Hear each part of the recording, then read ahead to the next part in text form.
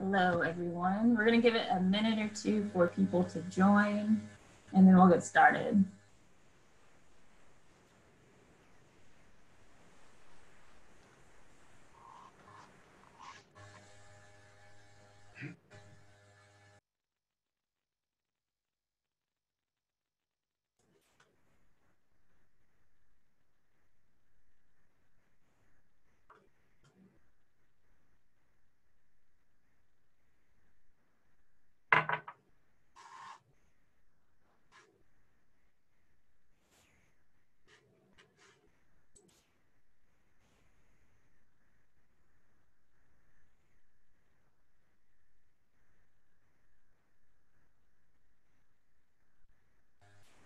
For everyone just joining, we're going to give it another minute or so, and then we'll roll into it.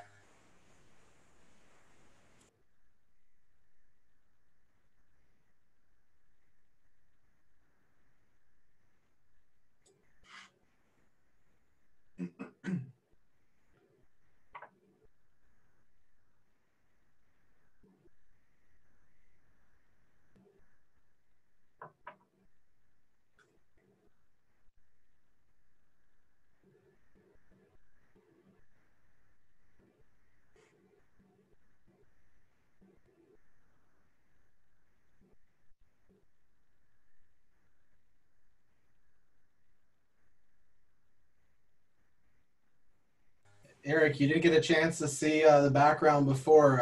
It's all the books, and then when all the books are up, we have long conversations about what books I read and why I read them, and apparently that's been a little too distracting. I've been asked to put up a screen. All right, I think some more people probably roll in over the next couple of minutes, but basically for anyone coming in, this is pretty open forum, so please use the Q&A or chat feature like you guys are already doing to ask any of the questions that you have. So we're gonna kick off with just LD introducing himself, and then Matt's gonna ask the first question. Awesome, so thanks for having me, and thanks for everyone listening. LD, one of the founders at Cherry. We're a data fusion platform. We help our clients connect large amounts of real estate data to make better investment underwriting decisions. So that means helping them everywhere from collecting that raw data, connecting that raw data, and making it accessible and deliverable to every single part of the organization. Awesome. Thanks, LD. Appreciate you being here. So I'll kick it off. I got a couple of questions to start. As Kayla said, please go ahead and use the Q&A or the chat feature and drop questions in, and we'll get them to LD to answer. But definitely looking forward to this conversation. I'm, just a quick introduction for me. I'm the CTO at Shadow Ventures, and we do seed stage investing in construction and prop tech startups. I'm very interested in AI and big data as it applies to our industry, and it kind of leads me to the first question. I feel like there's a lot of hype about quote unquote AI right now. I kind of joke that somebody has made a rule book for startups and didn't distribute it to me, but they said in that rule book, like, you have to put the words AI all over your pitch deck and talk about it 24/7. I think for me, I'm in kind of a unique situation where I get to see, dozens of these companies come across our desk, on a monthly basis, weekly basis. And so my first question is, do you feel like, are we actually in a golden age of prop tech AI technology right now, or is most of the stuff out there garbage? That's great. So first of all, I share your initial assessment. 99% of it is hype, and most of the people use AI, use it as a tool, assuming they're using it good, assuming they're using any type of these frameworks. And we should probably talk about frameworks, right? We're talking about running machine learning models or running some type of graph theory type of data science work, which may or may not be machine learning driven or AI at all. I think it's very much overhyped. I think that we're still, when it comes to real estate data, we're still at baby steps, right? So you ask the vast majority of our clients, how many assets do you own? No idea. What's your exposure to a certain, risk factor? No idea. If LIBOR goes up by 1%, how does that affect? No idea, right? So way before we can start talking about predictive, prescriptive analytics, maybe way down the road, we're still covering the basics, which is just, declarative analytics and maybe the beginning, early stages of descriptive analytics and trying to understand certain phenomena that we can, credibly track and say something smart about. So I'd say the vast majority of when people think about AI for real estate, I think usually in their mind, they're probably thinking something like Moneyball for real estate. That's definitely something doable down the road for sure. When you have a really good clear picture of all the data, it's resolved properly. You have a lot of data, at your fingertips. Yeah, that becomes a reality over time with reinforcement models that constantly improve, and you have to work at it. It's not going to be this, flip the switch, some black box becomes brilliant. No, we're expecting over time more decision support systems which will say, hey, given everything that you know from all the data you have access to, internal, external, paid, free, public, private, given all of your assumptions about this transaction right now, what is the likelihood of this event taking place, right? Is this a 3 sigma event or is this right in the ballpark of what we expect, right? And I think that's what we should be expecting over the next few years, is giving us really good decision support system tools to help us make better decisions as humans. And maybe down the road that leads to something else, but I'm not really sure yet. I know the low-hanging fruit, there's a lot of alpha in what I just described. We use machine learning in things that might sound pretty mundane, right? Trying to identify, who's the owner of a property, or, a missing feature in something, or extracting a feature from something, right? It doesn't sound very sexy because it doesn't sound, it doesn't translate to that Moneyball for real estate, image that people have in their mind when they're thinking about AI. But that really matters because that's feature extraction that allows you to make better prediction models down the road. And today, right now, better descriptive and declarative analytics, because we're at this insane situation where, in a public market, we can have a discussion about where Apple's going tomorrow because we're completely in agreement about where Apple was yesterday. That's not a question, right? And then also you come to the real estate world and we're arguing about what the price per square foot was yesterday about an asset, right? So before we can have a smart discussion about where we're going in the future, let's have a just smart discussion about where we were in the past, and then we can probably take it to the next step. It's like a long way of saying I agree with you. Yeah, no, that's great. And I think that's interesting because, when I talk to kind of the larger players in the space, right? Like everyone accepts the fact that, data analytics and machine learning and big data, like it needs to happen, right? Like we need it. It's 2020. Like we need to use data to make better decisions, to save us money, to save us time, et cetera, right?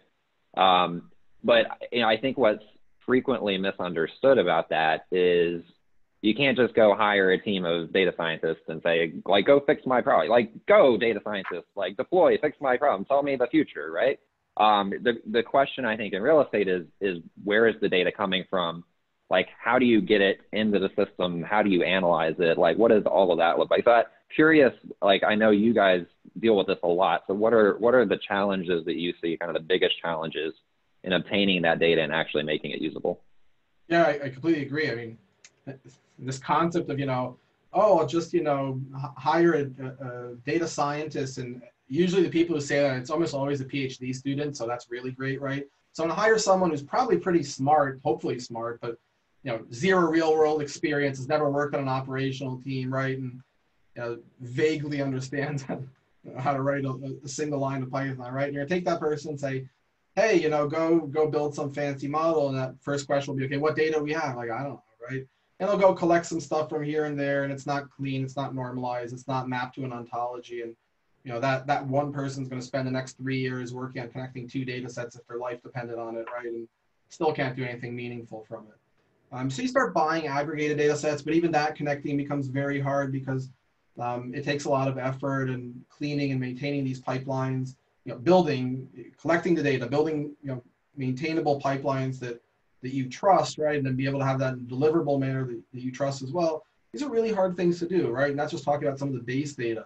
If you want to start adding many other data sets, it becomes really complicated. And so I'd say people underestimate how challenging it is, to start working with data on the data science side. But I think some are even more naive and say, you know what, we're going to build our own data pipelines from scratch as if, we're the first company to ever do this. And, of course it makes sense that we're going to hire 15 people, 200 grand a year, and, come back in 3 years, we'll do everything, right? So maybe the current environment might change that. Typically recessions remind people that they can't do everything, and Renaissance men are long gone. But I don't know. It's an open question, right? But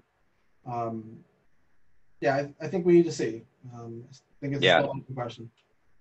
Yeah. It's I mean, it's super interesting. It kind of reminds me of, 10 years ago, people thought, well, just bring a team of software engineers in and we'll, we have this business process and we'll just, optimize it. It's like software engineers can't fix your completely effed up, pardon my French, completely effed up business process, right? Like that's not how it works. So it seems though, like, so, when you're talking about real estate data, right? I mean, there are even data sources that are, possibly, they go back so long that they're not digitized, right? Like, do you feel like the industry is kind of shifting towards a more standard kind of way to deliver data sets, and also, maybe a concept of sharing data kind of for the greater good? Like, do you see any transition to that, or are people still holding very tightly onto this is my data and I don't want anybody else to have access to it? Definitely closer to the latter. Let's be realistic for a second, right? Data is still a weapon that people can wield to make better deals, right? The gap is getting smaller, right? So, we all have access to the same data sets. I assume anybody buying Office is buying, CoStar, CompStack, or one of those large data sets, and anybody doing multifamily is buying, things like RCA and probably CompStack as well, right? So depending on whatever stack you're in, there's 2, 3, 4, maybe 5 data tools that you're using day to day as part of your business that you're buying, and you also have a few of these tools in-house that you're using as well. Maybe if you're in the office, you'll probably have like a VTS and a building management system, and if you're in multifamily, you have like a Yardi or something like that, or RealPage or MII, or some of those cool systems. So there's a small stack that you'll have within each one of these, right? So you want to capture those first, right? Does that make sense? Yeah. So you want to be able to think about how do you break down the silos within those little barriers, and then be able to move on. And we're definitely in the area where people are still trying to be protective, but they're also in the area where if I'm in one of those groups, so if I'm in the office space, you and I both have the same data, right? If we're two big office operators, you don't know anything that I don't know. And now, the only advantage that I can build has to do now with going to try and build some human relationship that we've already been kind of maximizing anyway. The value going forward can only come by connecting multiple data streams, right? So it's no longer a question of what does ComStack think about the rent, and what does CoStar think about some other thing on market, or some RCA thinks about something, right? These are kind of the better data sets out there. It becomes more of a question of, hey, I'm really trying to figure out places that have a certain lease profile from ComStack, but that have a certain foot traffic pattern from a SafeGraph, which is a great partner of ours, but also that have certain type of short-term rental characteristics from AirDNA, another partner of ours. It may be some other, location data from, Unicast, another partner of ours, right? Maybe I want some news, and figure out some cross-reference with news articles with Infobode, right? And again, these are just some of our partner network, and you're going to want to get all of that data together to get a more complete picture. So I think as we've done more and more of this, our partners understand that they've already either maximized their client base or come close to maximize their client base. And what we're giving them is an opportunity to make a lot more money, right? There are a lot more clients that just really can't access right now, but that we have access to because of the way that we build our platform. Then we can turn these feeds on to clients that otherwise would not be able to go to. But also clients that right now they might be selling an application to and maybe not a data feed to. Now they can maybe upgrade that client, which is really looking to get more data driven and less use the application. It's really looking for a high frequency API, that they can really use to build some kind of models on top of it. Well, now we can upgrade them to a little more of that. Of course, it costs a little more for those companies to operate those high frequency models, and maybe they charge a little more. So everybody kind of wins from that transaction. So there's definitely a willingness on the data provider side to kind of move to convergence, but there's still a protective environment, no doubt. Yeah, that's really interesting. I mean, how do you see, like, when you're working with these kind of legacy incumbent systems, like a Yardi, for example? We'll pick on Yardi because we always pick on them. Like, how do you guys handle getting, you've got this kind of archaic sort of platform. The data is, definitely very rigid. It's very relational. It may or may not track data temporally over time. Like, when you're looking at kind of bringing that in to do data analytics on it, like, how do you manage that process? Like, how do you transform that kind of old clunky data that may or may not have what you need in the form that they can deliver it at this moment. Like how do you work with transforming that into your platform? Yeah, I think your question more broadly for generally enterprise systems or legacy systems, right? And Yardi actually also has a really good web application today in the form of Voyager, and I think a lot of their clients have moved over to that Voyager environment, and as far as I know, they're pretty happy with it, definitely compared to the enterprise environment. I know Argus is definitely transitioning a whole lot of their clients over to the cloud environment for good reasons, right? So, and some of the other platforms that we didn't mention, maybe RealPage and MRI were already cloud environments, so, and VTS maybe. So most of the companies have already transitioned to a cloud environment or started a cloud environment or in the process of transitioning some of their clients. So I think in the long run, this problem becomes less of an acute issue and more of a, who fights for their stack, right? Because they're all trying to win their little local analytics stack within that world, one for office, one for multifamily, one for, industrial, and trying to kind of, lop these things up. Again, we sit above this layer anyway, and we're pulling it all in. So it's a little less of an issue for us. But I think you're going to see a little of those silos break down kind of over time within those areas. And I think you're going to see it may become a little easier. For the more legacy data, and this is also true, not just for enterprise data, right? It's true for, definitely for an Argus model where you have, like a assumptions file in one place and a model, 55 versions of the model in another place, and maybe 3 different versions of the assumptions as well for whatever reason. And, 55 JVs and each one has its own, Yardi deployed version with, even if it has the same schema for whatever reason, which it probably doesn't, it doesn't mean the same thing. What is net adjustable rent or net effective square foot? Yeah, these things mean different things in different geographies, even though the schema looks the same, right? So there's a human element here as well. We're not magicians. We can't solve everything. Sometimes we work with local integrators. When I say local, I don't mean like from a geographic area, I mean from a solution standpoint. So, like a 111 or a Cohen Resnick or an EY, companies that we really like working with that either solve some part of technical integration, some part of the change management, right? So there's really great firms out there that we like working with. Sometimes it's really just kind of a manual process where we have to figure out, okay, we're not going to touch that specific, Yardi enterprise instance, and it's not worth your while financially to spend money on an integrator because you're a smaller firm. And, maybe we leave that as a separate operation right now and integrate 99% of everything except that, or maybe we just take a dump from that file one way into the environment without pushing back into that environment, right? So there are a lot of ways to work around that, but your point is true. Old legacy environments with no temporal stamps necessarily, no standard codes. We used to get, some of our insurance clients are the best. You get a manual dump and you ask, well, what does this column mean? They're like, well, we don't know any more than you do. We've been copying it over for years. And if you don't know, we don't know. And, it could be a number, it could be a text field. Sometimes it changes. Who knows, right? So sometimes we work with that as well. For sure. All right. So we got our first audience question here. How do you choose what data to build versus buy? For us internally, yeah, that's a really great question. Ideally, we would build nothing, right? Cherry's philosophy has always been not to be a data vendor in any way, not to collect data that we don't have to from the ground, and really focus on what we do best, which is connecting data, organizing data, and making it deliverable for either workflow automation or predictive analytics. The challenge is a lot of the data that we needed was just missing, right? So there are really great vendors out there for public data that I think are really great ones. Eric on the line here from First American, definitely one of the best out there for the commercial space, right? CoreLogic and Black Knight are other good vendors out there. Adam, which is one of the vendors that we work with a lot, which aggregates data from a couple of vendors, right? There's a Stated, which does some stuff if you're on the residential side, right? So there's a small group of vendors that kind of handle some of that, underlying public data. And they all do really good jobs, in their own areas. Each one has their own, pros and cons. The challenge is if you go into like a city like New York or Chicago or LA and you start asking about, well, show me the co-op or show me the condo and things like that.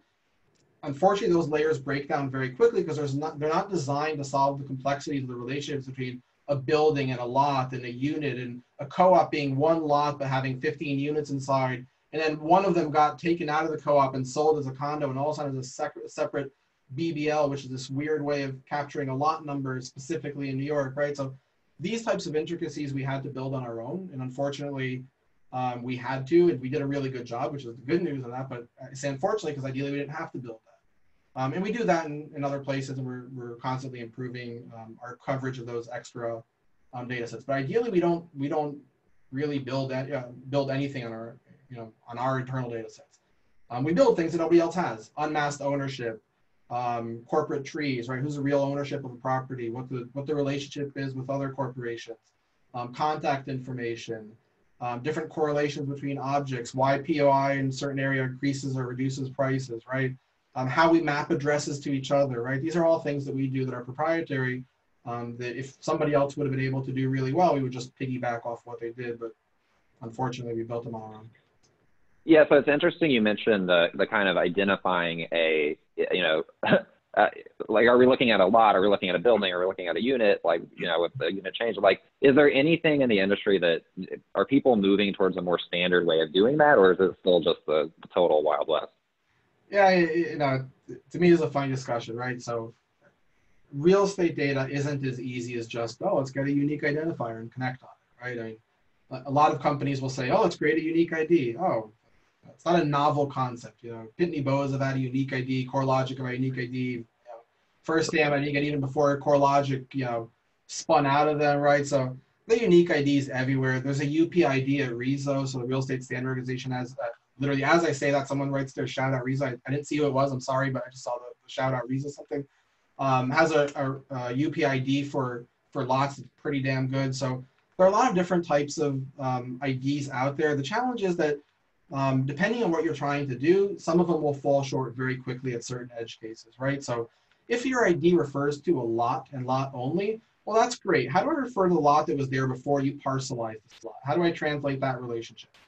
Well, I can describe a piece of data any way I want, but now I'm given a data set, let's say from the Crown in London, it goes back, to 700 AD. It is what it is. That's the data set you have and you have to work with. So I'm not going to be able to go say, oh, go change your data set. This is the data set you have. That's how the data set was recorded. And now we have to, again, it took a really extreme imaginary example, obviously, but I'd love to get Crown data going back to 700 AD, but you get the idea. The point is I don't get to go back in time and tell them how to organize their data and how to capture it. I have to take that data as is and work with it in our environment, make it accessible and logical to people who want. So slightly different problem that we have to solve, and we're thinking about it a little differently than just, an ID. We do have IDs, just to be very clear, obviously for almost all of our objects, but the relationships between objects a lot more resemble a knowledge graph. They resemble a knowledge graph a lot more than they resemble a very flat relational type of connection, because the relationship between an object, a lot and a person, that person could own that lot. So you have one arc between these two objects, right? One edge, and it maybe also lives there, right? So now there's another one, and maybe it also happens to be the super. So now you have three different arcs with multi-dimensional relationships. And you could say, well, what does super mean? Well, start date, end date, right? So even these relationships now have a temporal kind of value to them that we might be able to capture. So I would encourage anyone to think about these types of things in more rich type relationships, because that's the way to recall the data in a way that's meaningful.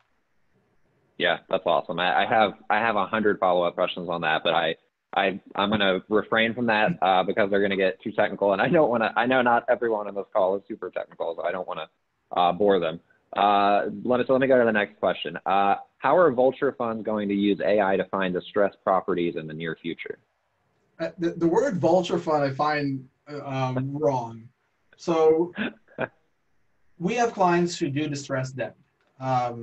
Distressed debt is an asset class that some people like to call vultures, because there are shady people in that industry that are kind of knocking on death's door.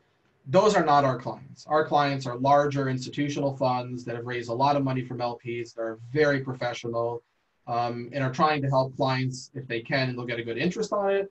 And if the clients are not able to get out of their situation, they'll find a way to recoup that from the property. And it's an arm's length transaction, big boys on both sides. We're not talking about, some little old widow's house being, swindled away by some, middle of the night, character. This isn't the case. We're talking about giant LPs funding giant GPs, dealing with distressed debt from other commercial players who knew what they're getting into and part of the game. And yeah, of course they're doing a really good job right now, doing better. I'm not going to spend any time explaining how and why, because that's their secret sauce, and I'll leave that to them. But anybody who's focused on debt, distressed people loans or asset loans right now, is obviously looking at an opportunity, and how they capture that opportunity is probably very proprietary to those funds, and kind of let them keep their secret sauce themselves. Sounds good. All right, next question. Has the COVID-19 situation accelerated the need or want for AI and ML for smart city applications, sidetracked it, or had no effect? Are we still full steam ahead on this concept? I have no idea. I think the world right now is in shock, right? So yeah. I think if you had to describe a word, like, shock, right? Most transactions died down in almost every segment and market. Almost everything's kind of delineated just to essential things. I know most pipelines are almost all limited to things in progress, almost no new pipeline work in almost all sectors, again, except very unique sectors that happen to benefit from this downturn. Obviously, the vast majority of the market doesn't have that advantage. Very, very early, so I think we're not at a point where we can say anything smart about how the market will react after this. I can give you some kind of very high level, back of the envelope predictions. I think that one thing we're going to see is less experiments. We're going to see less people trying to build stuff on their own that otherwise they can get for cheaper. Excuse me. Even if it doesn't serve their entire purpose. So somebody might say, hey, I'm looking for a tenant experience app. I would have loved to build one on my own, but you know what? Now I'm going to go and just take the best on the market, HQO or Zoe or something like that, just say, I'll take the best on the market. Maybe it's not perfect for my specific use case, nothing bad about the application, but here are 3 or 4 use cases that doesn't have for me. Maybe I'll talk to them and, maybe I'll pay them a little more to get those features higher on the priority list, and I'll work with that. Or maybe I was thinking to myself, I want to go, build something else, in-house on my own, maybe a data warehouse. I want to go build a data warehouse on my own and hire an engineering team and build a data science stack, and I'll have a team of 50 people that'll do all this stuff. And maybe now you're thinking, you know what, I'm not going to hire anyone. I'm going to look for whatever third-party companies that can cobble together to make that work for me and just focus on data science team. So I think you're going to see trends like that across the board. Less people building in-house, more people relying on technology. I also think you're going to see that anything that's what I would call consumer discretionary equivalent in real estate is going to disappear. Anything that might be considered luxury, nice to have, in the near future, right? Until we get over this. I'm not talking about the near future months. I'm talking about the near future until we get over this recession event, however long it is, 1 to 8 to 10 quarters. And anybody buying anything is going to be focused on back to basics. How much money does this add to my top line? Show me. How much money does this reduce from my expense line? Show me. If I see these 2 things, one, 2, or ideally both, I'm good. I'm game. I'm good to go, right? If I don't see these, nothing you say is going to matter to me, right? So I think we're going to see that kind of across the board when it comes to data. I don't think AI was high on people's list yesterday. I don't think it's going to be high on people's list tomorrow in the real estate industry. I think the low-hanging fruit they're in right now is I need to first be able to do decent analytics right now so I get a handle on what the hell do I have and how do I make best use of that data? How do I buy better? And then transition over the next 2 to 6 quarters into let me build more predictive models to support decisions as I get better in that. So I don't think it will change things dramatically. I think it might have a faster accelerator effect, but not on purpose, because one of the things that's impeding the ability to build faster and better models or build better models faster is the fact that the underlying data hasn't been connected. And the reason the underlying data hasn't been connected for some of those folks is they've been trying to do it in-house for many years unsuccessfully. And what might happen now is they stop trying to do it in-house, they work with consulting firms, or they work with companies like Cherry to connect their data, assuming they're in the real estate space. Other industries will do it in their other way. And then now that their data is going to be connected within a few months instead of within a few years, now they can start doing some of the things they wanted to do faster. So it might happen kind of as an externality, not necessarily as a direct thought process. Makes sense. So next question. Can you talk a little about your journey from idea to now, key moments and obstacles you encountered? Oh, sure. So we're not that smart in starting Cherry. I wish we were. This is a very similar company to what we built previously as a founding team. So we built a company under the Knight Capital umbrella at the time to connect data from public, private, internal sources and help late-stage pre-IPO companies or to trade in late stage pre-IPO companies, right? To be able to connect large amounts of data, to be able to build better models to help companies like, Fidelity and T. Rowe buy larger transactions if these companies were on the public market. And we realized that real estate's, and we did a really good job there, and we sold that company to Oppenheimer and had a really great career there. But we noticed that real estate has very similar patterns like private equity in the sense that it's not immediately liquid, or again, CMBS, RMBS, CDOs, REITs, again, public REITs, at least those probably can be traded pretty regularly. But the vast majority of the market, the assets, that 50 trillion US market, maybe more, is not, very liquid. And because it's not very liquid, people typically are mistaken to think that, a lot of the strategies that we would use, we probably wouldn't use, right? We're just going to focus on more, more simplistic strategies. Whereas what we're seeing today is obviously a transition to kind of more longer-term data-driven strategies. We knew that that was going to happen. We knew that the real estate industry is not going to be able to make these decisions based on, single disconnected streams with kind of back-of-the-envelope assumptions where, they do their best job, right? We're not talking about stupid people. We're talking about really well-trained, smart, hard-working analysts, associates, and directors, but they're working with the data they have that hasn't been connected and clean. Whatever the 3 sources their firm bought, and if there's another one that has something else, they're not going to get that. If there's 2 contradictory data sources and I don't have anything better to solve it, might take the average between them, right? So there's a lot of assumptions and kind of, work like that really can only be solved by a decent data platform. So I think we're going to see some interesting things in that space for sure down the road. Awesome. So so on the, and there's a few founders, I perused the list here before we started.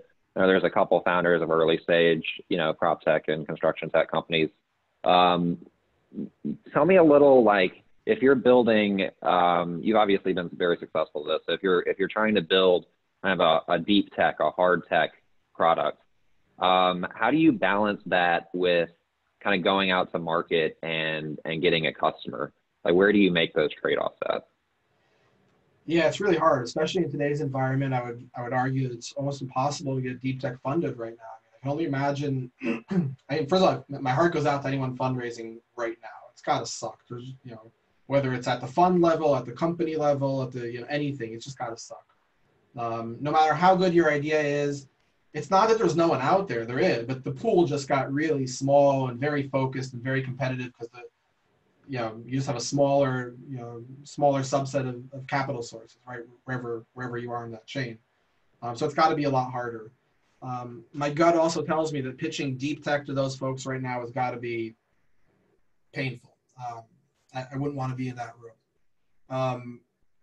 We were a little cheeky back in the day in a sense that, I don't mean that in a negative way, I mean that in a good way. We didn't tell all of our investors what our end game was. Some we did.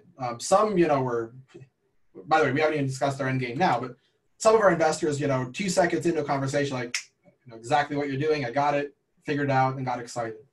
Some of them really weren't that, and we understood that, all they care about is something immediate. And I would say, this is true generally. You're going to run out of money on your way to building something deep tech anyway. So if your game is, let me build something 5, 7, 10 years out, and, I'll turn it on out of stealth then, and one day it's going to work.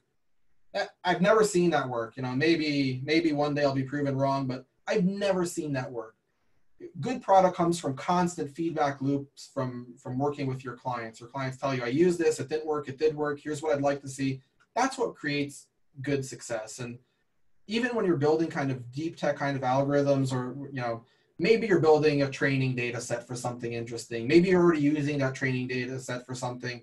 You're not going to get a meaningful training data set unless you have people using something, right? So that means you have to have something in the market that's your product that's being used to train data set so you can add more value to your clients down the road, right? So I would encourage you to find something that adds immediate value to your clients today, something that in that product helps you get to your deep tech vision down the road, and that doesn't jeopardize your clients today, right?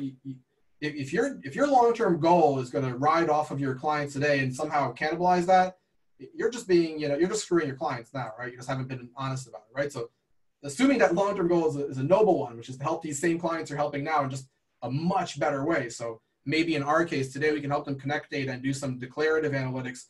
But boy, if we can, continue to do what we do, we can offer some really cool things on the machine learning side, on the predictive analytics side, great, right? So give them something today that adds immediate value.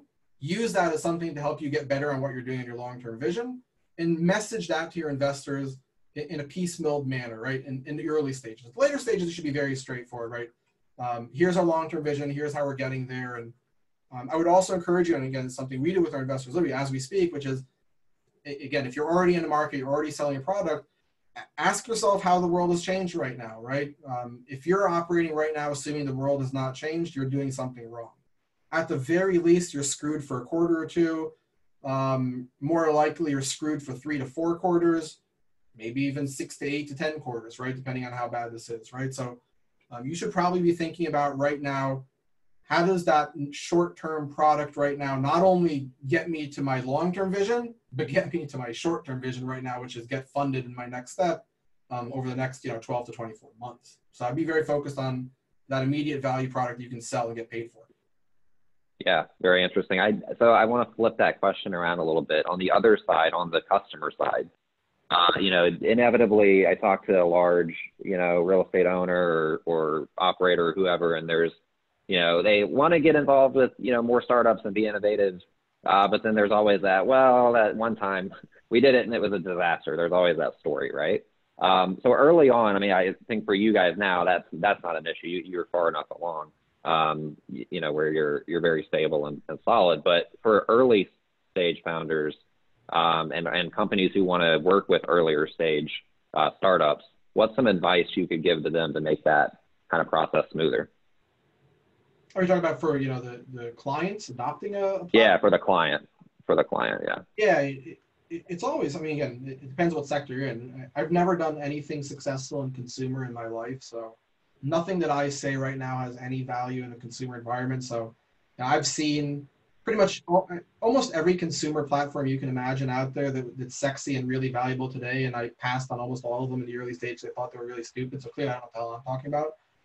Good news, I can invest in them later down the road, like the Facebooks and Twitters.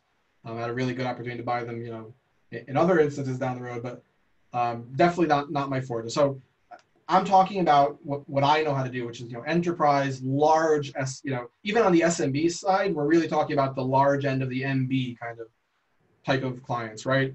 And in that type of environment, selling as a startup is horribly hard, right? Your challenges are immense, right? Because in your mind, you're whale hunting. Oh, get one of these, it'll be a giant 6-figure contract and great.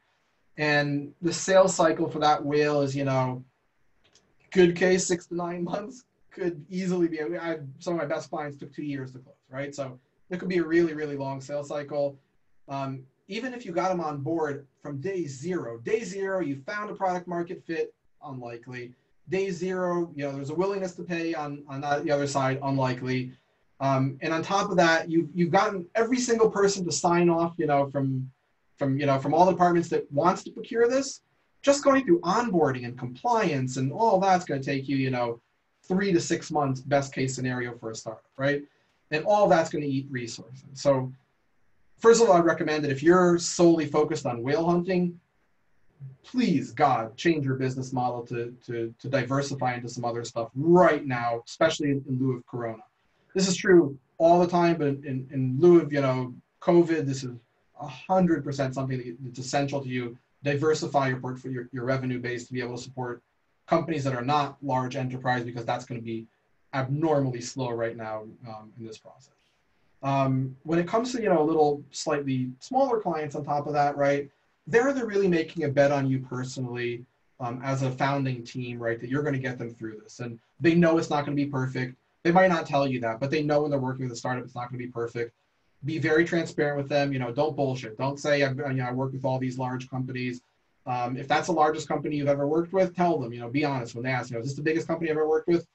Yeah, you know what? It is. And we've worked with other companies doing similar things, or worked with other companies your size doing other stuff, but you're the biggest client we'll have. And that means we're going to work our ass off to make sure that, you're going to be happy and that you'll tell everyone how amazing it is, right? Turn it around, right? You can't be disingenuous with that client. It's going to come out. You're going to screw yourself, especially with an early client. But definitely tell them, things that they want to hear and make them happy about that. Be open with them that it's going to be an experimental process. It's not going to be perfect off the bat. We're going to work our asses off to get this, to a point where you're happy, make it iterative and make it digestible, right? and start with your little medium ones where you're going to be investing just as much in that, almost like a design partnership in early stages as much as they are, and then move your way into the big ones where it's just turning that giving that same thing with a higher ROI and kind of turning that needle. Build good relationships and case studies, right? So if you wanted to hire, bring a client on that usually would be a $1 million contract, it's perfectly okay to bring them on $300,000 because they're a really great case study and logo for you to bring everyone else in the market in $1 million. So be flexible, especially right now. But here's the thing I'll say is this is not the time to spend $2 to get a dollar. You'll run out of money really fast right now, and you're not going to get funded. This is the time to be judicious about your capital. Sage advice. Sage advice. All right, next question. What needs to happen for SMBs to affordably access connected data sources in a light version of what Cherry provides to enterprise clients? It's a great question. Definitely on our mission roadmap. I wish I could say just use Cherry today. It's a dream. But there are a lot of things that need to happen, right? So first of all, the vast majority of the small players don't even know how to consume an API, right? So if we only limit the discussion to how do we make that available through technology, that's a little easier discussion, right? Because we can work with a lot of the vendors who are in our partner network to try and create, kind of bundled packages for certain types of clients who are small enough that wouldn't cut into their revenue streams as is, and maybe limited, geographically or API calls and things like that. And so those are things that we can probably do, and we're definitely going to do down the road. Hopefully this year, if not this year, definitely next year. So be able to bundle certain data streams and provide them kind of in packages for our clients. But a lot of those clients just really need a terminal, right? So, Property Shark was famous in New York, a Yardi property, but didn't really do an amazing job outside of New York for that kind of basic portal. And really what took the place of those types of products is, companies like RCA, which did a really good job at collecting a lot of really great underlying data and building a really complex UI on top of that for that specific workflow. Or maybe, a company like CoStar, which built a really good UI for that specific office type environment, or CompStack. Or maybe even a company that sometimes people consider a competitor of ours, or really not, but a company like Reonomy, which is, they buy data from, a few, 3 or 4 data sets and kind of cobble them together and put into a UI, which I think is fairly nice, right? Even though it's, fairly simplistic from the use case, but again, it caters its users really well and does a good job for that specific use case. And I think for all of those folks to be able to access data in a unified manner, you need a little better strategy, which allows to be able to turn on certain widgets within a UI on and off based on the data streams that you have connected, and they're all completely unified. And that requires you first behind the scenes to be able to have a data structure which supports all of these different objects which are going to come up, which is a lot more broad than a lot or a building, which is what a lot of people work with. You understand an owner and what type of owner is, person and corporations, and addresses and complex addresses and a lender, and it just gets really, really complex very fast. But once you have those relationships, I think those things become a lot easier.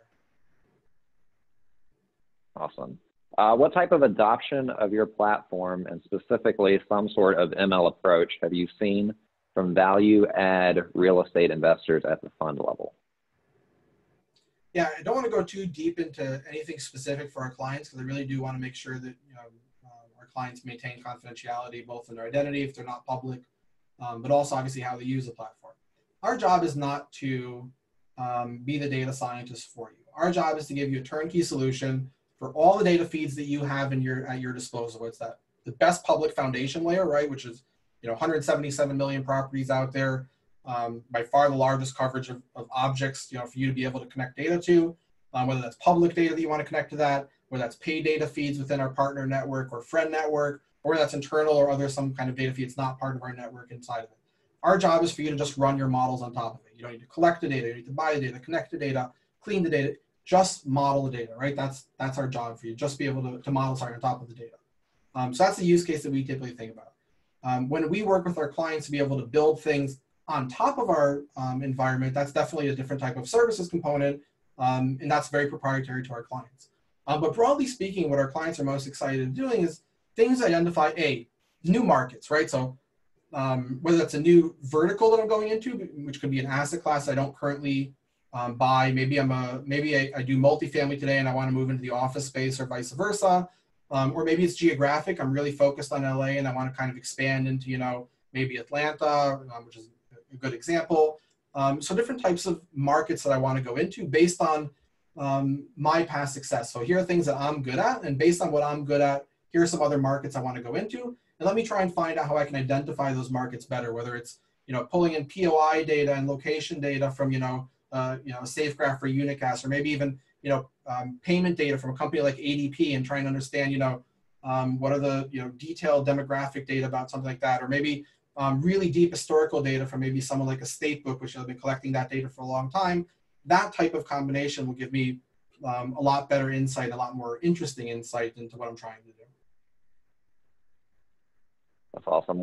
So outside of Cherry, like what are some companies or technologies focused on real estate tech that you think are doing kind of AI and ML well? I don't know a lot about what happens behind the scenes because presumably every interesting company is doing some work behind the scenes that we just don't know about. Some interesting companies that come to mind, I mean, Skyline AI is a really cool company. They're focused really more on the end process of that, which is, let's try and build models to try and, the back test better on the market and see if we can, optimize giving the data out there. I think they've done some cool stuff kind of in that late stage area, and, hopefully we'll be able to partner with them on some cool stuff in a deeper manner down the road. I think there's some other interesting companies that are doing some stuff kind of at the document level, right? So we have some partners of ours. I don't think we announced yet, so I'm not going to mention their name. Kind of on the document side, so being able to unmask maybe lease tables or TI tables and maybe documents and things like that. So some other companies like that. I know other companies like that were also acquired earlier that did kind of lease abstraction. Still early days. I think those all still have to go through a lot of manual work. There's some interesting companies that I like, like Respi AI, over out in Barcelona. I think they're in Barcelona, definitely in Spain. I don't know if it's controversial to call Barcelona Spain these days, but didn't mean to. I'm sorry if I offended anyone. But they do some really cool stuff around image classifiers, specifically focused around the residential market. So being able to do things like, is there a logo of somebody not supposed to be there, or is there, what type of floor is this, or let me get the main image on the front page for a listing platform to be the house and the third bathroom down in the basement. So some cool stuff around that, but I think we're very much in early days, and I think the most interesting applications are being done right now by the hedge funds. Anything that they're doing, obviously, we're not going to be talking about, but they're doing some really cool stuff, both mapping to public assets and being able to better trade publicly traded assets based on better information about the underlying assets, but also actually trading hard assets directly. So that's some very interesting use cases. Obviously, the folks who are building programmatic debt platforms are doing some really cool stuff right now. Some of the really big asset managers who are doing automated identification of assets and markets are doing some really cool stuff. And finally, insurance and mortgage firms doing automated underwriting are just completely revolutionizing the way we get property and casualty insurance or a residential mortgage. That's awesome. So it seems to me like, yeah, I mean, what prevents you from taking Cherry to kind of adjacent industries? Like, is that something that you guys are looking to do, or are there underlying things that maybe are reasons why you wouldn't want to do that? It's a great question. Short answer is no, we're not going to be leaving the real estate industry. It can definitely be applicable to a lot of things. Our unofficial motto, our official motto at Cherry is follow your data, but our unofficial motto is at the top of the mountain are all snow leopards. And it's a Hunter Thompson quote from Kingdom of Fear. The continuation of that quote is anybody who can do one thing in this world better than anyone else is a natural friend of mine. Again, it's a constant reminder that the last Renaissance man died hundreds of years ago. You can't do everything. We only do one thing in the world, and that's real estate data, but we do it better than anyone else. The reason we do it better than anyone else is we go really, really deep on building that ontology, that knowledge graph for real estate. If it was easy as just lining up a couple of keys and throwing it into one place, people would have done this 20 years ago, right? So some of these companies, and I'm not going to mention names, the purpose is not to belittle anyone. Some of these are cool platforms, but that are kind of toting around this, we have a new ID, or we can kind of connect your data. Match and Append's been around, and really great companies. Some of them are on the phone right now for 20 years, and they've been doing it really well. That type of environment. That's not the solution we were missing, right? We were missing a full knowledge graph and full ontology. So that's kind of where I'm thinking in my mind. That's where I'm thinking on my focus. Got it. So, in terms of data cleansing, I imagine a lot of the data sources that you guys, get and see can be quite dirty, depending on, where they come from. Like what are some special things that you feel like you do to clean data? Like what's your edge there? Yeah, so because anything that we do as an edge, we'll probably not be talking about here. I have to try. Yeah, there are a lot of challenges in data, right? Some of the challenges have to do with how do you make sure that you have a reliable access to that data source, right? Is it the same data source that you received yesterday? Is it missing half of the fields for whatever reason? Is it corrupt, right? Be able to get a continuous and trustworthy access to that data. Then there's this kind of process of normalization, right? And normalization in itself is a giant, term in itself, right? But think of all different orders of normalization in any context you want, from very cardinal things like deduping records to very non-cardinal things like just being able to identify or just be able to decide, what is the difference between an empty field, a null field, and a zero, right? What's the norms that we're putting around data governance, right? So there's a lot of challenges around what we just discussed in itself. Then there's a second challenge, second order challenge, which is that how do I map this data to each other? The industry standard is an XY geocoder. Great, so I take two data sets, ComStat, or let's say VTS that talks about buildings, and let's say another data set, from the city that talks about lots. Great, so they both map to the same XY coordinate, but they're talking about different objects that happen to occupy parts of the same XY coordinate, maybe not even the entire XY coordinate. I can have 10 buildings on that same lot, right? So what does it mean that it mapped to the same XY? Well, it means something clearly, right? But it doesn't tell me the entire story. It doesn't tell me the relationship between these objects and the richness that I'd like to capture. When was this entity added to that lot, right? What's the temporal aspect of that, right? So it requires you to be able to map data to an object and not just to an XY. And we're far from done in this process here. We're very, very early days because this is part of that deep tech, quote unquote, kind of areas where we need to spend time. Part of it's just effort. Part of it is really doing some better work and unmasking certain things. But being able to say, right, exactly as we just described, instead of typing an address and mapping to an address onto an XY, typing in a name and mapping to that person, John Doe, the specific John Doe you're talking about, which maps to the specific lot, to the specific building on that lot as unique from the building next door, to this specific group of units as a unique set of units within a co-op, which in itself is a separate tax lot, et cetera, right? So being able to make those distinctions are really important to us. Nice. That's another question. Can you expand on what Cherry's end goal is that you mentioned earlier? Yeah, so it was I started, alluding to it. So we want to make data accessible to everyone, right? So our job is that if you're building anything in real estate data, let's say about finance, right? So if I was trying to build something in finance, I'd go to Bloomberg, I'd go to CapIQ, I'd go to maybe, Aladdin, I'd get access to pretty much every data set I want. And then all the other data sets that I'd like to buy from what I would call alternative data sets are just mapped to that QSIP one by one, and I can just connect data on that pretty quickly.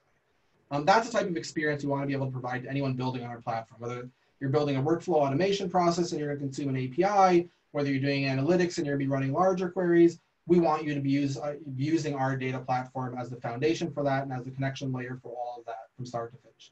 And the second thing is if you're building any type of customized workflow, we'd like to be able to provide that terminal experience that's not covered by other very unique workflows, right? We're not trying to replace anything out there. It's really not what we're trying to do. If something works and works well, the last thing we're going to do is get close to anything like that. But if there is a missing unique experience, and there is one out there, right? If I wanted to ask, give me a Tableau-like experience of all of my disparate real estate data connected in the same environment and ask some of those quick questions we just mentioned, I don't really have a tool for that right now. And we want to be able to provide that tool kind of in a UI environment for our clients. So that's where we're headed. So we're able to give both of those types of environments, whether you're building on our environment or consuming it directly, and be able to give as much feedback from these two parts of the business to be able to improve each other constantly. Got it. Another question, do you or a partner provide robotics process automation on top of your platform? For example, to produce certain types of analysis on a recurrent basis? Oh, it's a great question. So I would categorize it like a custom script, just being able to run a custom script on our platform. Definitely something we can work with someone on. If you're running a process and you'd like to run a custom script, we can definitely talk about that. In the future, we're going to make it very easy and just allow you to kind of an interface to be able to run custom scripts. Right now, we can definitely work with you as part of an onboarding and make sure that, for sure. That's awesome. So I think we're almost out of time. One last question from me. You know, you guys are building a very kind of developer engineer friendly tool. What do you think, having built companies in the past, what's the biggest difference between doing that and something that's more of a, you know, a business end user? What's the biggest difference in building those two companies? I love that question. I wish people asked me that more. I love it. So somebody once used this analogy. I have no idea who did. I should know the answer to this. I can't remember. I'm really bad with names. I remember almost everything except names. But when you ask art dealers, you know, when they get together and they start, you know, talking between each other about, you know, art, they talk about, you know, what era it's from and the brush strokes and, you know, things like that.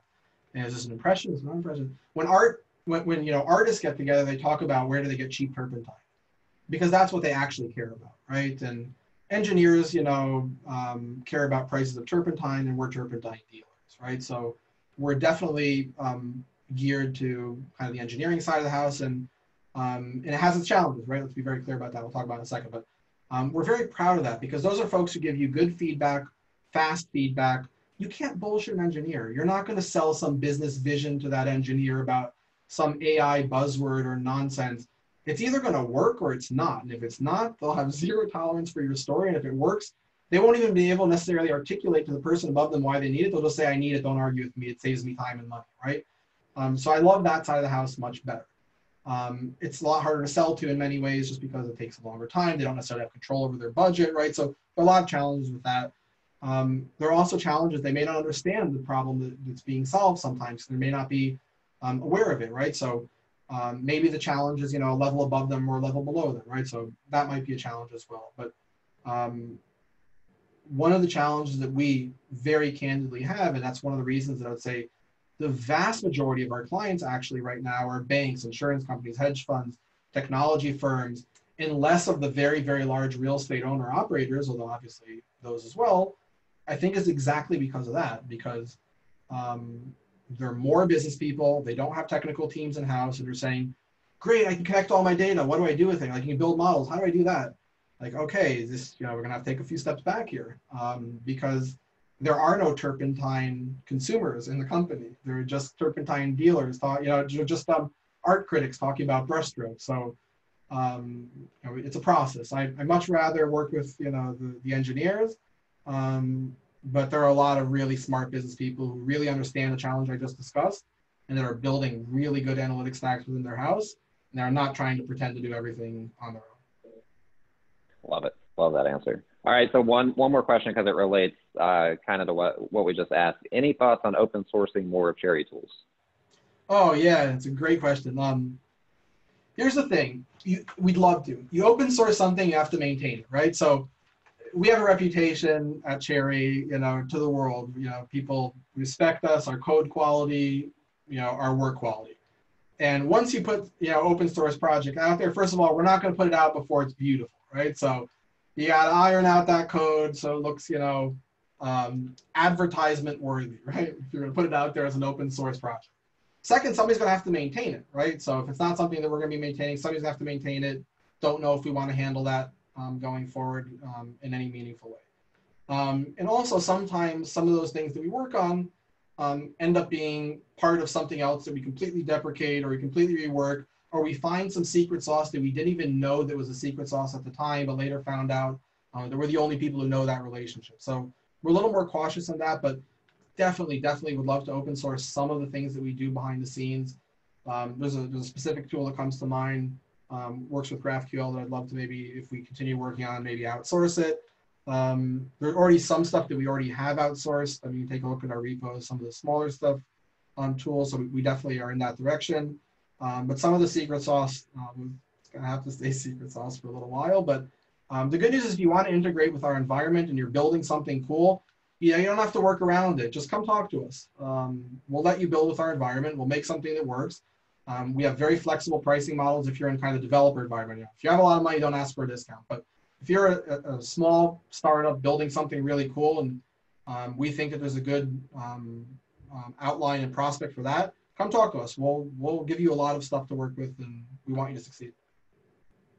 That's awesome. Great answer. All right. Well, that's it. We're right at time here. So LD, I really appreciate you taking the time. I think this was very insightful. Real quick, why don't you just tell everybody, in case they don't know, what's the best way to kind of get a hold of you and Cherry? Yeah, awesome. So I'm just LD, like Larry David, but a little less of an asshole, at cherry.com. So just the letters LD at cherry.com. Cherry spelled with an E at the end instead of a Y. I'm also on Twitter, System, just like system, but with a P at the end instead of an M. Very accessible, answer pretty quickly. In general, most of the people on our team are pretty accessible. All right, awesome. Sounds good. Well, have a good rest of your day, and thanks everybody for coming and for participating. Thanks everyone for listening. I had a really good time. Have a good one.